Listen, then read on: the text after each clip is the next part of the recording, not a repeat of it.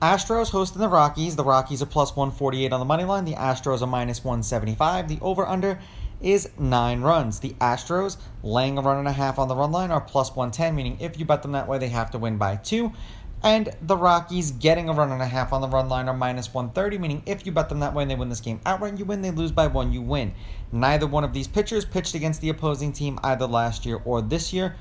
The Rockies are 4-6 in Freeland's last 10 appearances. They've won his last 2. He's averaging 5 innings pitched and 3.4 strikeouts per game in his last 10 appearances. Belak is 4-5, or the Astros are 4-5 in his last 9 appearances. They've actually lost his last 2. He's averaging 5 innings pitched and 4.1 strikeouts per game in those games. Head-to-head, the home team is 8-2 in their last 10 meetings. The home team's on a 4-game winning streak. The Astros are on a 2-game winning streak. The Astros are 8-2 against the Rockies in their last 10. The favorite has won the last 2 games. The favorite is 7-3 on the money line. The favorite, or the underdog, getting or laying runs, is 5-5 in their last 10. There's only been 2 one-run games in their last 10 meetings. The under is 6-4 in their last 10 games.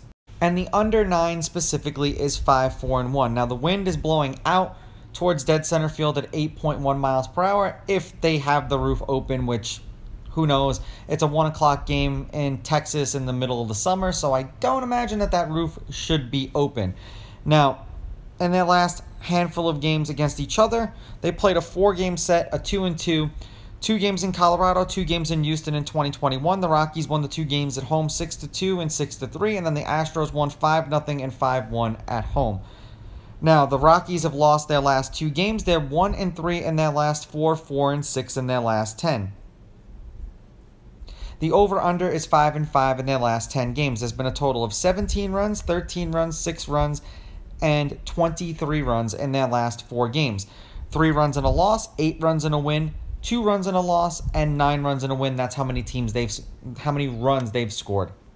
The Astros have won their last 2 games.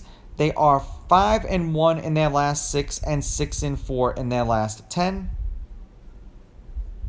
And the over is 5-4-1 in their last 10 games. There's been a total of 8 runs, 7 runs, 8 runs, and 23 runs in their last 4 games. They scored 5 runs and a win, 2 runs and a loss, 5 runs and a win, and then 12 runs and a win. And they had me a little worried because I thought they were going to choke away the win that they had today. I'm going to take the Astros with the money line. I'm going to take the Astros laying the runs, and I'm going over. These are just my picks. If you disagree, please go with your gut, and please bet responsibly.